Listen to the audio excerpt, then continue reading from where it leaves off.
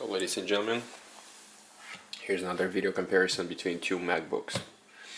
This time we have MacBook Pro 2014 with a quad-core i7, 16 gigs of RAM, 256 solid-state drive, and 2013 MacBook Air with i7 dual-core i7 processor at 1.7 gigahertz and 8 gigs of RAM with 256 gigs of solid-state drive.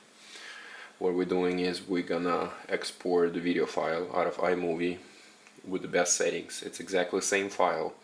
It's a 5-minute video at 1080p, 60 frames per second, and we're gonna export to the best setting out of the iMovie, doing encoding, and we'll see who's gonna win. Is it really these two guys are about $700 or $800 apart at the price range. The MacBook Pro is about $700 more than this guy, and we'll see what the difference is. Is it really worth of spending that extra money, or can we just stay with the $1,400 MacBook Air and we're only shaving off a couple of minutes? And so let's get this going, and we'll see who's gonna do what. There you go. And let's start it. And so far, this is what we have.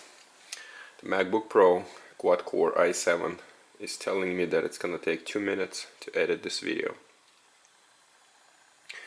MacBook Air i7 processor dual-core is telling me that it's gonna take 4 minutes to do the video. So 2 minutes versus 4 minutes, and $800 apart. We're gonna wait. It's only a couple of minutes, but it's really interesting how compatible this MacBook Air is. So we'll give it a minute or so, let this guy finish this exporting, and then we're gonna wait for MacBook Air to finish its exporting to really confirm that this is really, it says 3 minutes now. And interesting, I'm surprised that this guy is holding up.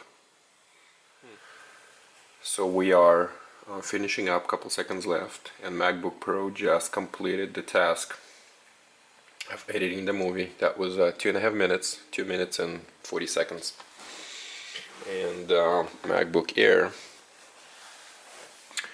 has another 2 minutes to go. So really, guys, if it was me, I mean, like, this is my computer, this is my friend's computer.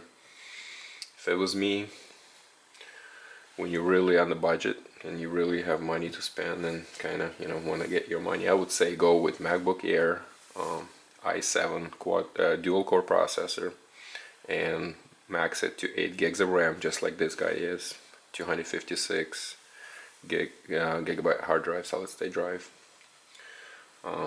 and you really not sitting that bad with this machine, because you're saving hundreds of dollars. $2,200 machine versus $1,400, $1,450 I believe, if you put it together at this specs. It's pretty good.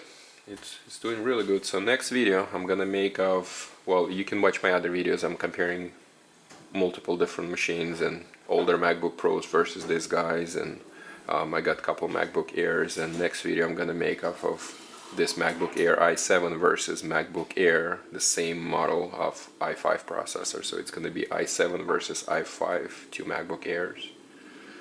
It's gonna be interesting, and it's about wrapping up. It's got a couple seconds to go, and I'll say, so 2.5 minutes versus 4 minutes. Not bad of a deal, 2 minutes apart. But again, this is a short video, so I'll say it's 20% slower, 30% slower, and it's done.